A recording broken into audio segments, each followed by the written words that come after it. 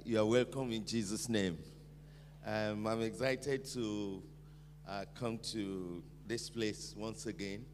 For those of us who have seen me here before, I trust that you will greatly be blessed in Jesus' name. My brother and friend has already told you the passion of our hearts, and we really want to encourage everyone in this meeting that God is with us, and He would bless everyone gloriously in Jesus' name. I just want us to open a few scriptures before Ken will come forward to minister to us. Not because I want to preach, but just to set a tune of some of the things that we're gathered to do.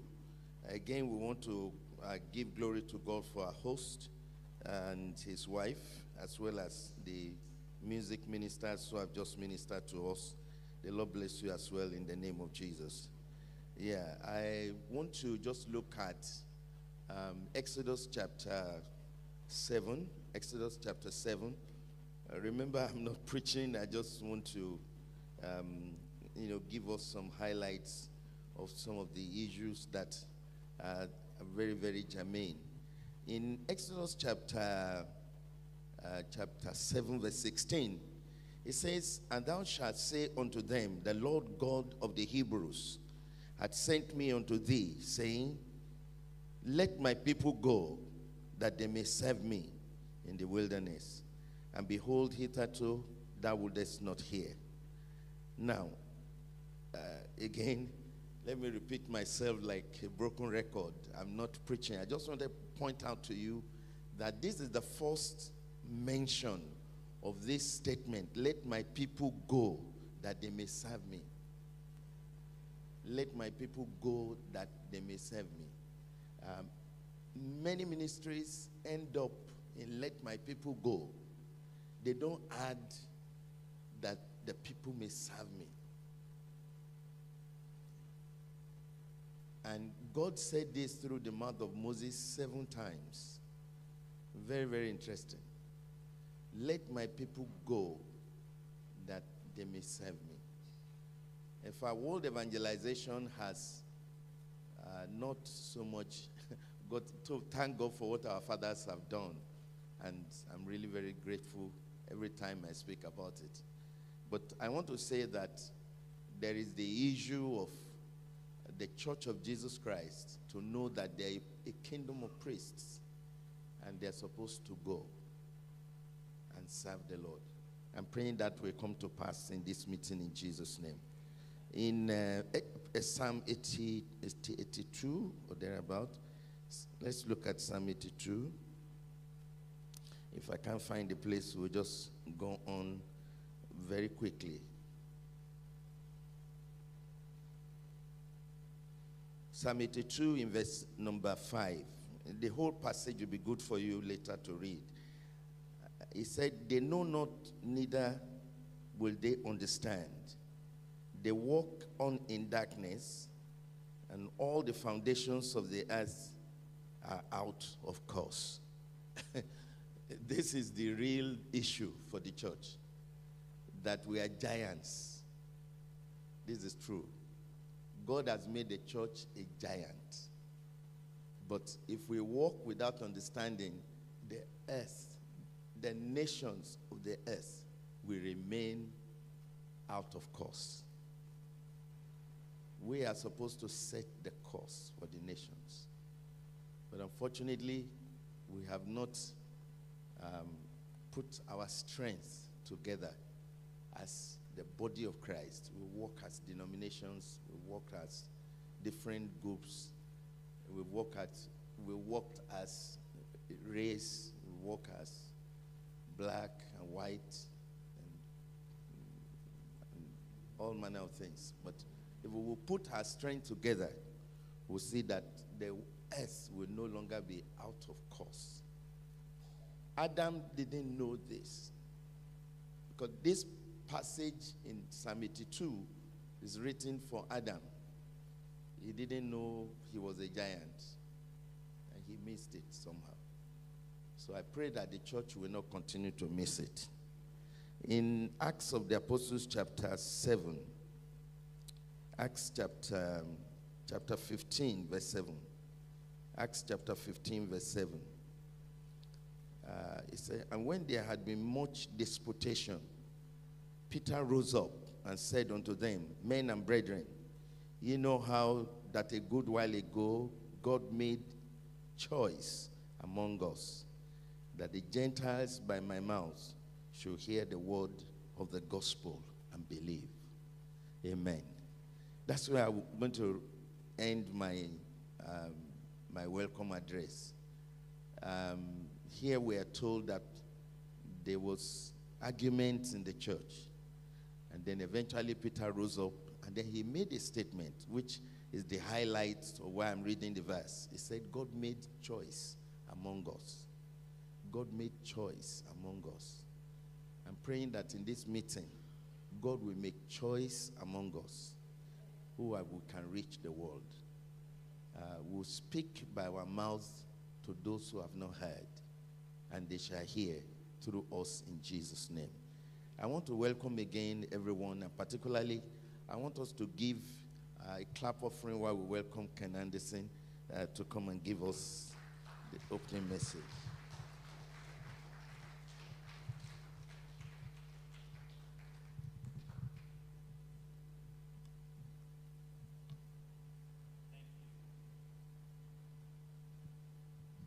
Thank you very much.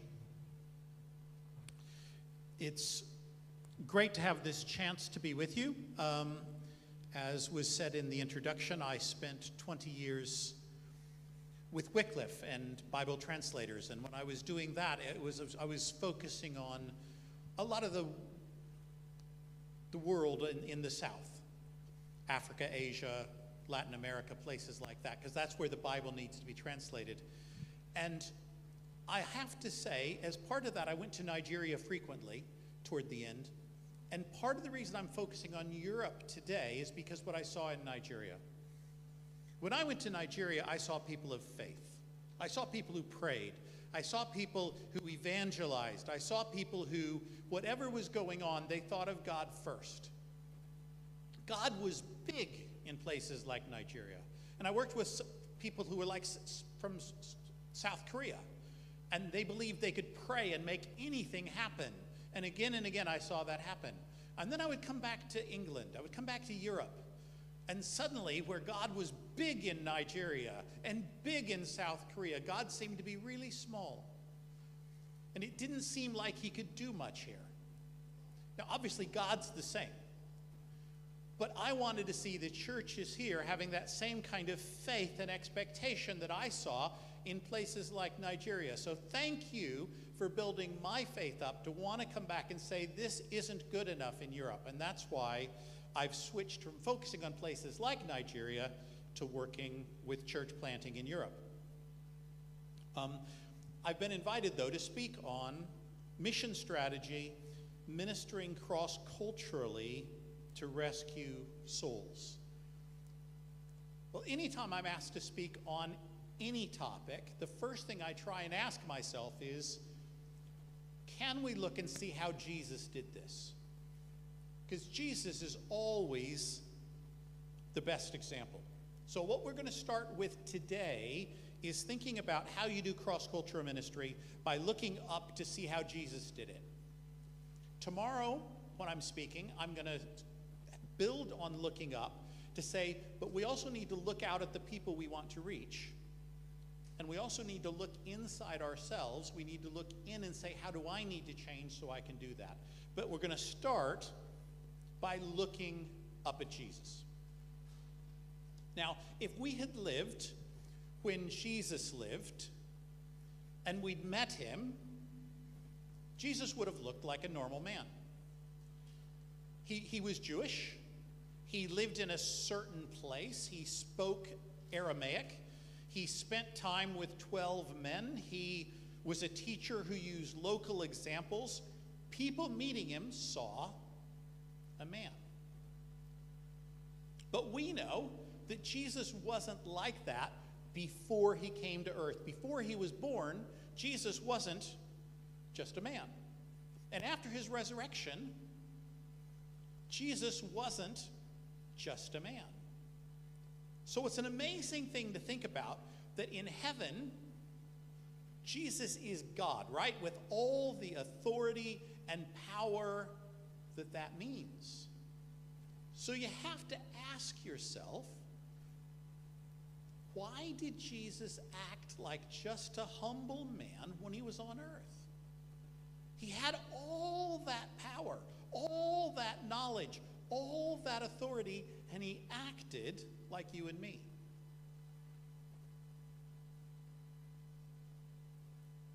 Well, I'm convinced that the reason Jesus became like us was because he wanted to rescue souls, which is what this conference is all about. Jesus was so driven by love that he changed so that he could be more easily understood by those people he was trying to reach. It's an amazing thing to think we spend all of our time trying to become more supernatural and get a hold of more of the supernatural. And Jesus, who is our example, actually became less supernatural in order to reach us. Because he was so supernatural, we couldn't relate to him. And so that's the challenge when we're trying to think about cross-cultural ministry then, is sometimes we have to become like the people we're trying to reach. We have to become more like them so that they can more easily understand God's love for them. So what I'm going to do is I'm going to have us look through in a little bit of detail how Jesus did this, because I don't think this is something we usually think about. So the first thing I'd like to think about is the fact Jesus was local.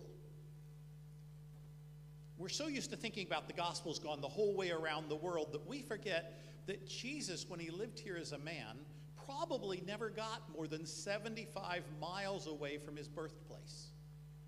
He walked places. He didn't go that far. I've gone much further than that today on the train to come here. I've come from London up to here, way more than 75 miles. And in fact, one of the things that drives home the fact that people were local, I'm going to pick on Peter. Peter, when he got to the stage that he denied Jesus in Matthew 26, remember there was the stage where somebody identifies and says, "You're one of them." What they say in Matthew 26, verse 73, is it says, "After a little while, those standing there went up to Peter and said, 'Surely you are one of them. Your accent gives you away.'" In the UK, I can tell where people are from by their accent.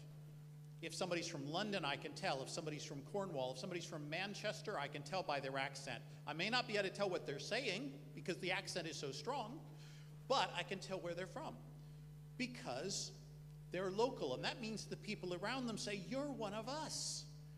And then they listen to you better. Jesus, it's weird to think about it, but Jesus probably spoke with an accent because he was local. So if we're wanting to be cross-cultural, one of the things we have to think about is the where we minister. What is it like here? Not just what it was like where I came from, what's it like here? And that leads us on to language. Now, as I said before, I used to be with Wycliffe Bible Translators, so language was a big thing for us then. But Jesus, when he was in heaven, I don't think he was limited by an earthly language. I'm sure he didn't speak even Yoruba. You know, some people might argue that is heavenly language, but he spoke Aramaic as much as we can tell from Scripture. But whereas he could have spoken any language and understood every language and had words that explain things in heaven that we can't even begin to imagine, he chose to speak one language because that was the language of the people he was trying to reach. And we know that he did it because the Gospels, which were written in Greek, have bits of Aramaic in it that have to be translated. So two simple examples. From Mark 5:41, when Jesus heals a little girl, it says, he took her by the hand and said to her, Talita cum, which means, little girl, I say to you, get up. Well, they wouldn't have had to translate it. This is what it means if he wasn't actually speaking that language. Another one, Mark 7, verse 34, he looked up to heaven and with a deep sigh said to him, this is another thing when he's healing somebody. He was a blind person. He said with a deep sigh to him, Ephatha, which means be opened. So once again, Jesus actually spoke the local language. And that can be a challenge to us, that we need to think when we're trying to reach people about what they speak. Now, it's one thing if you're in northern Nigeria and you speak Hausa. Obviously, you got to do that as a place to start from. But you live here. You know that everybody here doesn't speak the same. Does anybody here have a teenage child? None of you have teenagers. Do teenagers speak exactly the same language you do, or do they speak some kind of mystery language part of the time? So if you're going to reach teenagers, you need to learn the way they speak, and etc. So we do need to think about language when we want to be cross-cultural, because it was important enough that Jesus did it. Another thing, we read these things in the Bible all the time, and we just think they're stuff Jesus did, but I'm sure he was doing it for a reason. Jesus used to go to events. So we need to think about events when we want to reach people. Two quick examples from Jesus. Again, one we remember, his very first miracle was done at a wedding, which is an important event in that culture. So it says, John chapter 2, verses 1 and 2, on the third day, a wedding took place at Cana in Galilee. Jesus' mother was there, and Jesus and his disciples had also been invited to the wedding. So Jesus, it created a social structure. His mother was there. He was invited. He could bring his disciples along. His disciples could watch how he ministered and related to people and learn from that. It created an environment where he could bring God's love. And as a result, we get our first miracle. But sometimes Jesus did events that weren't always popular with the religious people. So in Matthew 2:15, we have him going to a tax collector's house. And it says, while Jesus was having dinner at Levi's house, many tax collectors and sinners were eating with them and his disciples, for there were many who followed him. And we remember that he used to get opposition because he would go to those places. But Jesus was looking for events and opportunities that he could go interact with people. So when we want to minister cross-culturally, we need to be thinking about what are the opportunities to gather here. It doesn't do me any good to think about how people gathered in the United States, where my parents come from. I must admit, I don't really feel American. I just have the passport. Nice passport to have. But for me, the U.S. is kind of a foreign country. But it doesn't do any good if I thought about the way people gather there if I'm living in the UK, because it's different. So you need to be aware of how it happens here so you can go interact with people. Another one I love is Jesus, when he taught, used examples, right, all the time. In fact, the main thing he talked about quite often was the kingdom of God, the kingdom of heaven. And he would say the kingdom of heaven is like, and then he would talk about it's like this. And another time he'd say the kingdom of heaven is like this. And another time he'd say the kingdom of heaven is like this. But each example he used was something that related to the local culture and the local people understood. So it was easy for them to understand. Now, I'm going a little off on a tangent, but I was mentioning before about how Jesus limited himself to Aramaic. I think part of the reason when he wanted to talk about the kingdom of heaven, he had to do so many examples is because there aren't words in human speak to get across how amazing the kingdom of heaven is supposed to be. So he had to keep using little pictures that gave a glimpse of it. and a glimpse of it and a glimpse of it. In heaven, there probably were perfect heaven words for that. You know, there might have been one word you could say that captured it all, but if he'd used that word, nobody would have understood a thing. So he used examples which made sense. And that's why he said in John 10:11, I am the good shepherd. The good shepherd lays down his life for the sheep, because everybody understood that. Would I use that if I was talking to a bunch of teenagers today? I might quote scripture, because I think scripture has power, but how many of them have ever really seen a shepherd? They've probably seen a sheep on TV, but they don't understand it. So sometimes we have to be thinking about what are the examples that will make spiritual concepts make sense to the people we're reaching today. We can't just copy what worked in a church that I was in 30 years ago in another country, or sometimes even in the scriptures we have to explain what it means because it just doesn't make sense here. Another one to think about is relationships. Relationships were vital to how Jesus did ministry. And in fact, I find it amazing, but also really challenging for all of us, that Jesus' long-term success plan for the growth of the church was not based on him doing it with all of his power and insight and wisdom. He chose a few people, and they weren't that perfect when he started. And he based his long-term plan on growing them, much more than on speaking to the crowds.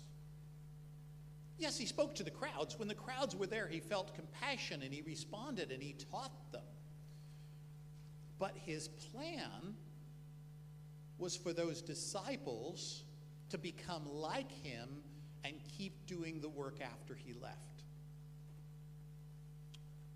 An example from Matthew 8:18 says, "Now when Jesus saw a crowd around him, he gave orders to depart to the other side of the sea."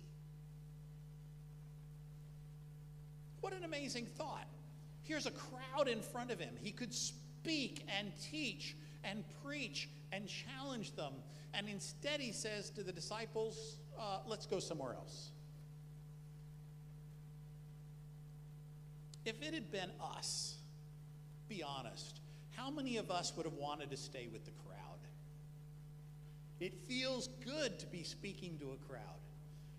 It feels good because you look and you say, I could get that success I want right now if enough of them respond. And all of them want to listen to me. There's a lot of things. But Jesus had a plan based on relationships, not just numbers. I'm not putting down numbers. There's a place for it. But we have to think about how relationships fit in to our strategy if you want to do effective cross-cultural ministry, because that's how Jesus did it. How did Jesus trust these few broken people, though? I think, and this is another crucial point, it's because he trusted the Holy Spirit to continue the job. Jesus knew what his part was. He was to come down and show us what God's love and character was like in a way we could understand. It was to die on the cross and be raised again to prove that he really was God's son. But it wasn't his place to then stay forever. It wasn't his place to help every Christian. That's the Holy Spirit's job. He sent the Holy Spirit. He has stayed forever, and he's in every one of our lives if we know Jesus. Sorry if I didn't point at you. And he trusted the Holy Spirit would deliver. Do we? If you start a ministry, you're always going to have more experience than the people you lead to the Lord because you're their spiritual father. If you're teaching people and discipling them, you're always going to know more Bible than they do because you're teaching them. Are you willing to say, they're not done yet, but I believe the Holy Spirit is going to work in them and keep going so I don't have to hold their hand forever? And that's exactly what Jesus did. In Acts chapter 1, verses 6 to 8, it says, "Then they gathered around him," Jesus, "and asked him, 'Lord, are you at this time going to restore the kingdom to Israel?' He said to them, 'It's not for you to know the times or dates the Father has set by his own authority. But you will receive power when the Holy Spirit comes on you. And you will be my witnesses in Jerusalem and in all Judea and Samaria and to the ends of the earth.'" So very bluntly, Jesus passed on his ministry to less gifted local people. And I think that's a challenge for us, to recognize it's our job to pass ministry on. So we always need to be thinking about whether or not we're actually ready to do that. So let's go back to Jesus and the whole heaven and man thing. I don't have perfect words for heaven again, so excuse me using earth words. In heaven, Jesus was powerful, right? We have no sense of how powerful, but he was powerful. He was rich, which with true wealth, not the stuff we wasted on here, like a BMW, which you have one accident and it's gone. Or Bitcoin, which you buy at the wrong time and it suddenly has no value. Jesus was really rich. He was glorious. He had all authority. Remember? Right before he goes, he says, "All authority on heaven and earth has been given to me." But he sacrificed all of that to reach the lost. Because he gave that up when he came down as a man. He wasn't suddenly all powerful. He suddenly wasn't having all that wealth and that glory and the authority. He chose to give that up.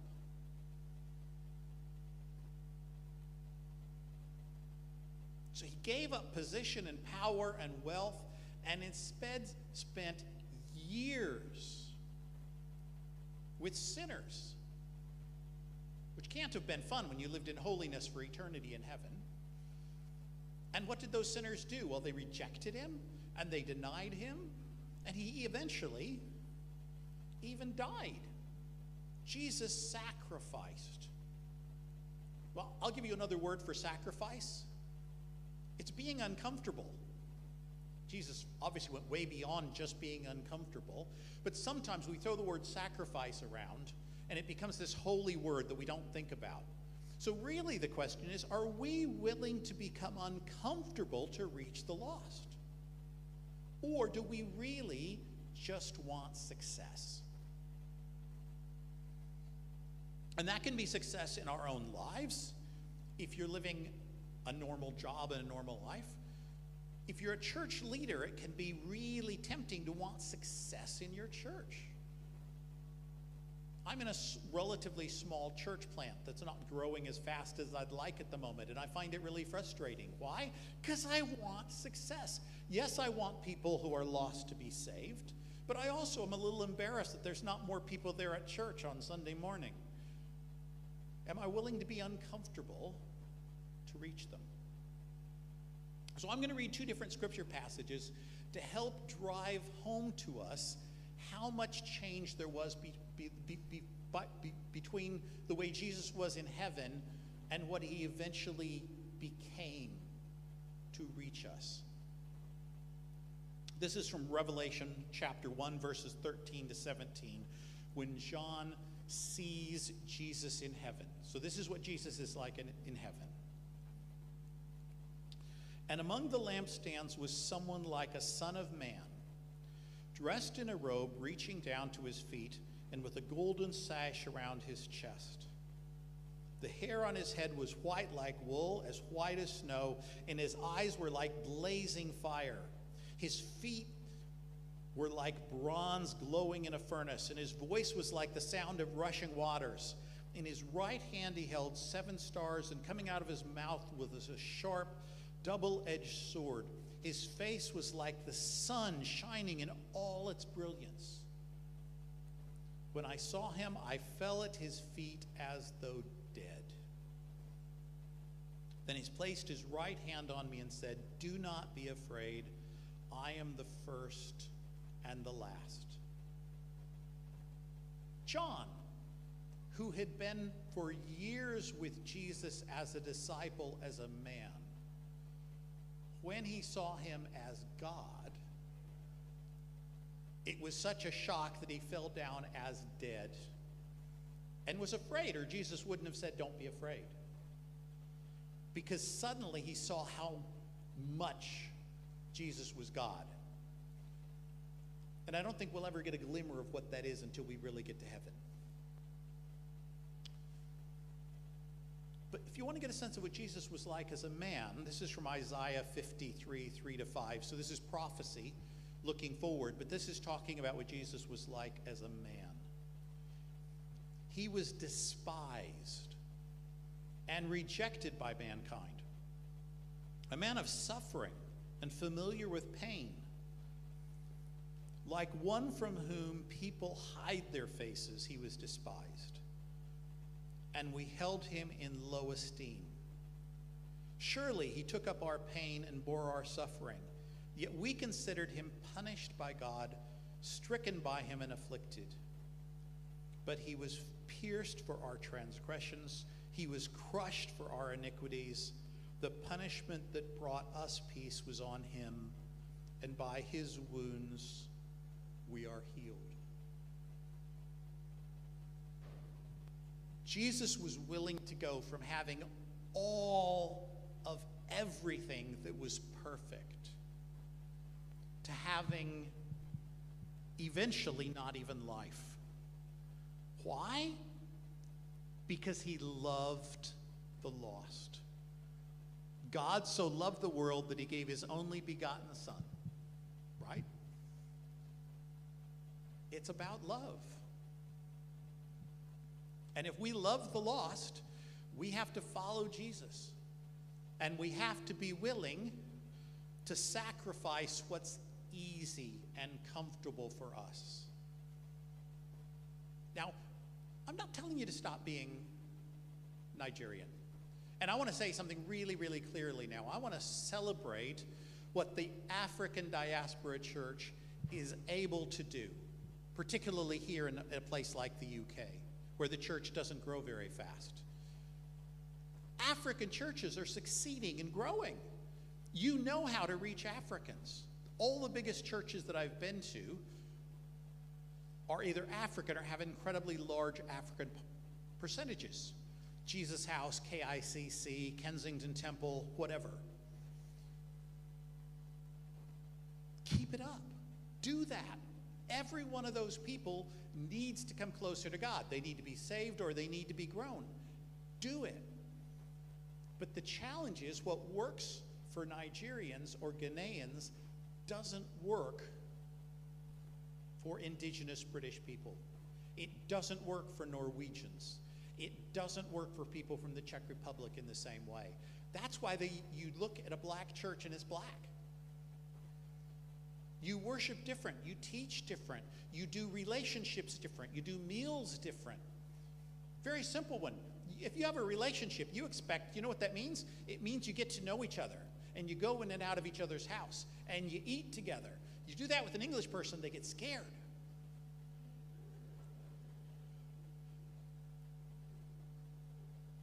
If you want to do cross-cultural ministry, it's about becoming like them. And I'm going to be talking more about that tomorrow.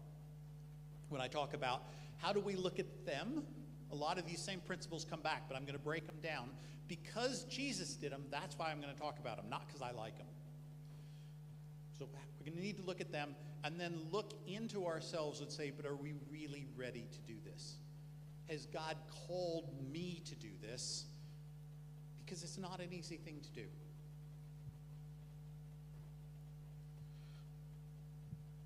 I'm going to finish up with a story just to encourage us, though. And I'm going to take it back to kind of what I said at the start about faith and expectation and how Nigerians blessed me, but in another context. I know a man who works with the organization I'm with, European Christian Mission, his name is Stephen Bell.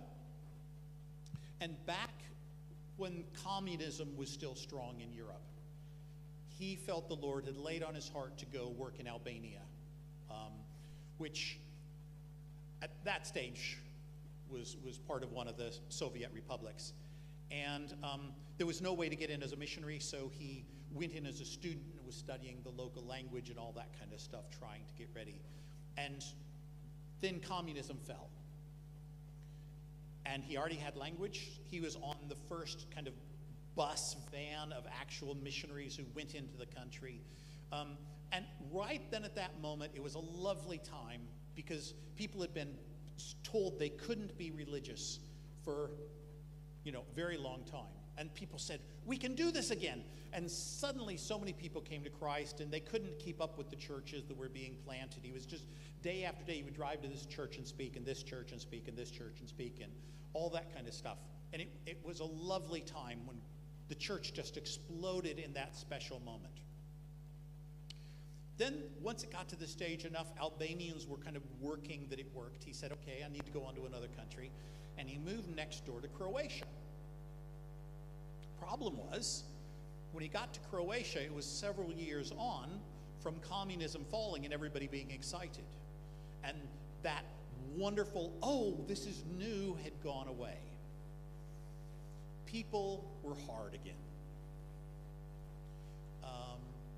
And whereas churches had grown and started, particularly, blaming my own country, through American money being poured in, and so they built big churches and thought they would be able to keep going, and then the American churches went, oh, there's something else more exciting going on, and started giving money someplace else, and they were left with infrastructure they couldn't afford and things.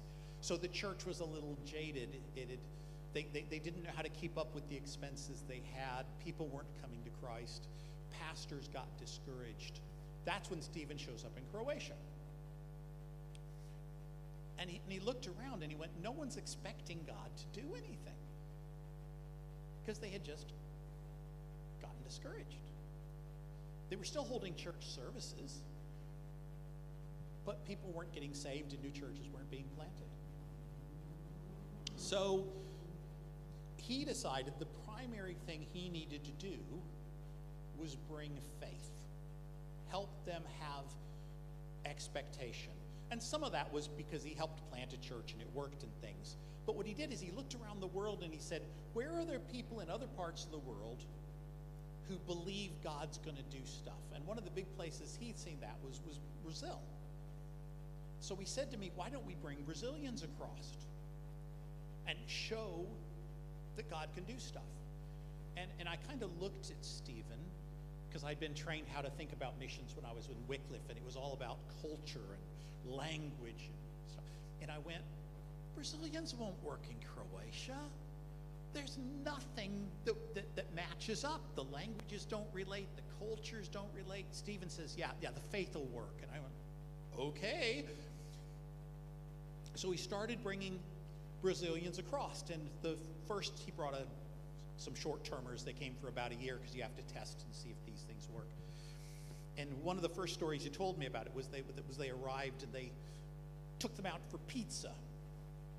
Not particularly deep ministry thing, but took them out to have pizza. And it was like 11 o'clock at night or something because they're Croatian. And they wanted to pray for their pizza, but they weren't sure if they could do that. So one of the Brazilians walks up to the guy who owns the restaurant and says, can we pray for our food? And the guy goes, well, of course you can pray for your food. So they prayed for everybody's food.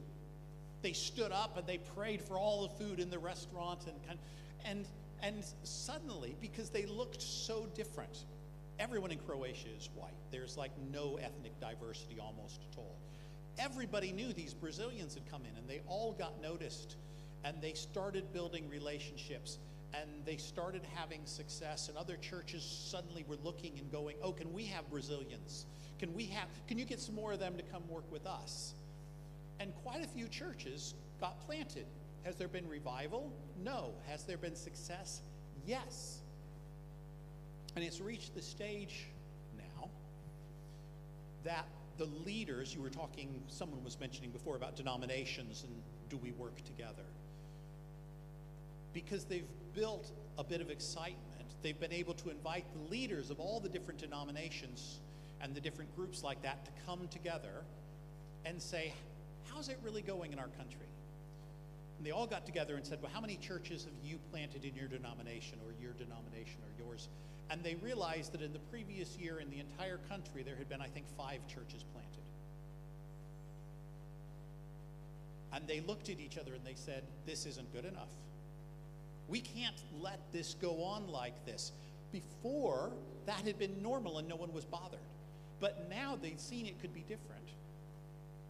And they said, no, we've got to change this. And now they're working on a strategy to reach the country together and cooperate and identify where ministry needs to go on. Why? Because somebody said, we need faith. Let's bring people in who have faith. So, yes, we're going to look more tomorrow about some of the details, but I want to underline, you are bringing something to the UK that Europe needs. You are bringing faith. Yes, I'll talk about details of how stuff is done. Don't lose the faith. Everything else is detail. Keep that going, and whether you do it in a Nigerian style or a British style or your style or whatever it is, keep that up, because everything happens from faith. Why? Because faith is when we let God break into this world. And God wants to break into this world. Our faith is just opening the door for God to do what he wants to do anyway. We're lining up with him. And you have the opportunity to do that in your life, in this church, in all the different churches that are here. And I look forward to speaking about this tomorrow in more detail. And who do I hand the microphone to? While I wait for whoever comes up to take the microphone, I want to pray for you, because I have faith. Heavenly Father, I thank you for each one of these people that are sitting here. Lord, I don't know them, but you've been with them every moment of their life, and you're going to be with them every moment of the rest of their life, and you're going to be with them every moment of eternity, which is the amazing bit.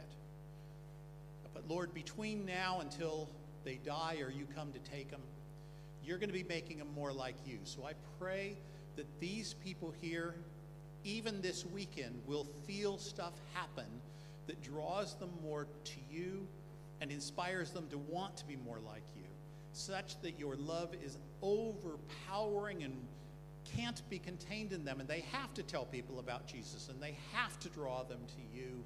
And I pray that this weekend will be the start of that happening even more. Lord, touch our hearts. Pour the Holy Spirit in. Don't let all the stuff that stopped us in the past stop us again. Break through and do more, Lord. Numbers don't matter. What matters is the size of you. And there's no way you can squeeze into this room. There's no way you can squeeze into this earth. There's no way you can squeeze into this universe.